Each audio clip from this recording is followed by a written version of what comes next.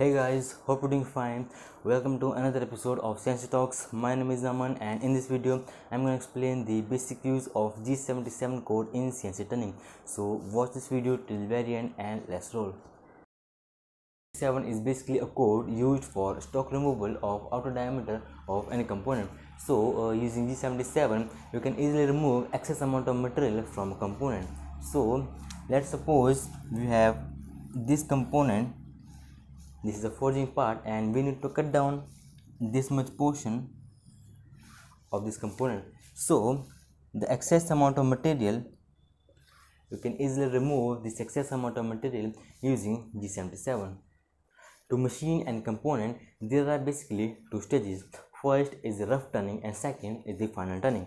So let us suppose this is the forging part of length 32 mm and diameter 116 mm, and we need to create this part out of this whole forging component. So it needs to be done in two stages.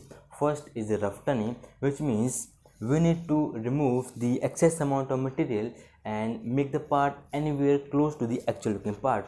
So in rough turning, the excess amount of material is need to be removed from this component. And now to meet the desired accuracy and precise work, we need to do the final turning once again of this component.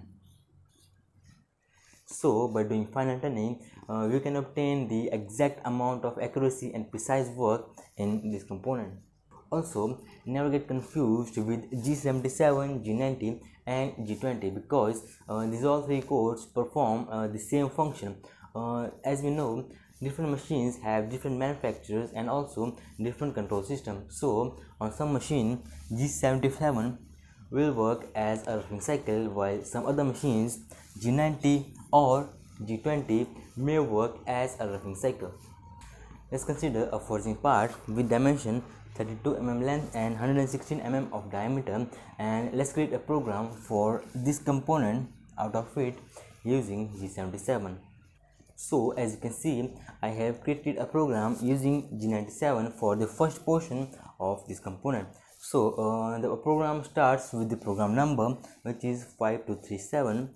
The second line is the home position code, which is G28, and in third line we'll call the tool, which is tool number 5 with an offset number of 05, and in the fourth line G97 is used for constant RPM, which is 700, and M03 to start the spindle in clockwise direction.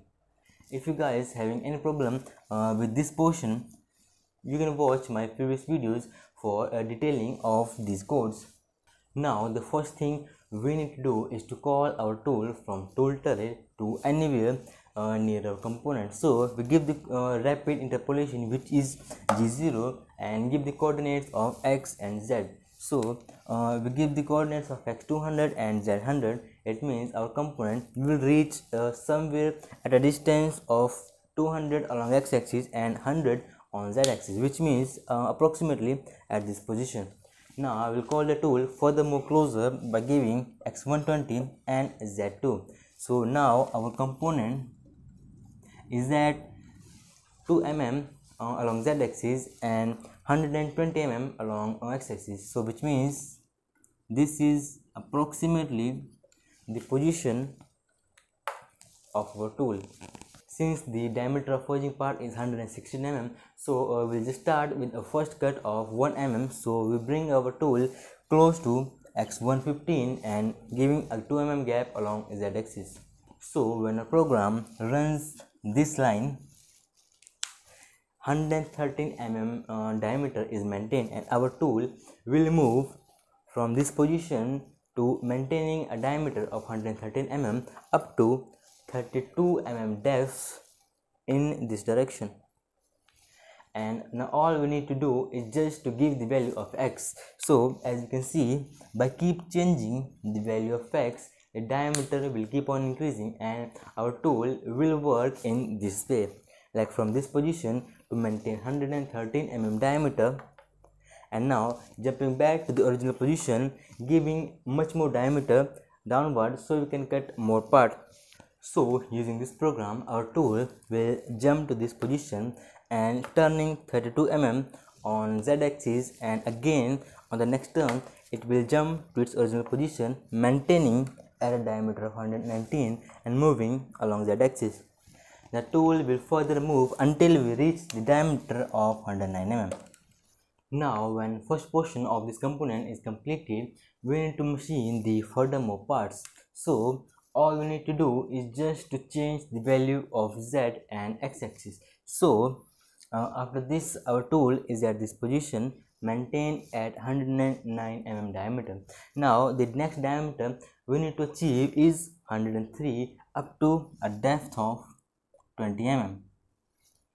So, all we need to do after this position, just change the value of X and Z. So from 32, the Z axis will become 20 and the X value will change as usual, which means X from 109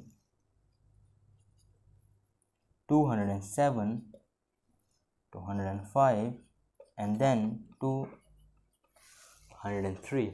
So similarly, this way the furthermore part is machined using G77, and again for the last component we further change the values from Z-20 to Z-10, X109 to X103,